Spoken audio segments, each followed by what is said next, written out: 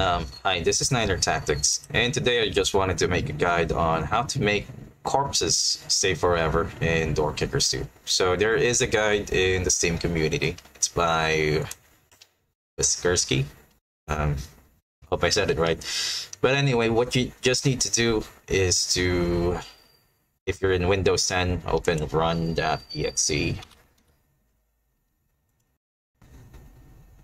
And as he said here, you just need to look for app data. So I already did it before, just showing it to you guys who don't have the time to read.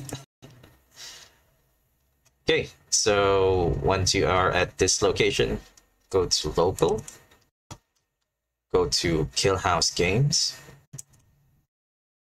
Door Kickers 2, and then look for an XML file that says options. Then all you need to do is open it with your favorite text editor. In this case, I just have the notepad. Then look for a script that says keep dead bodies and then turn it to true. So before it was false, now I change it to true, like what he says here. Then once you do that, you need to make sure you save it. Then you could test it out in Door Kickers. So let's switch it to the game screen.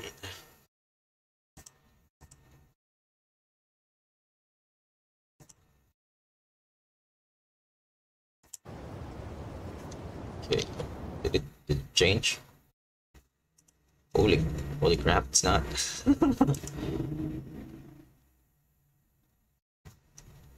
Okay, it changed.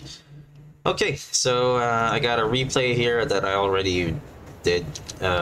Just gonna show you what the bodies will look like now that I turned them on.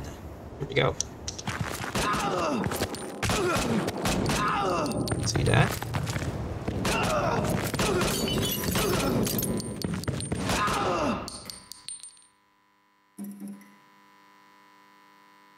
Okay, so that way you could watch all the carnage you want.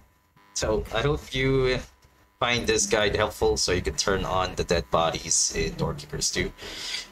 And again, this is Niner Tactics. Have a good day. Bye-bye.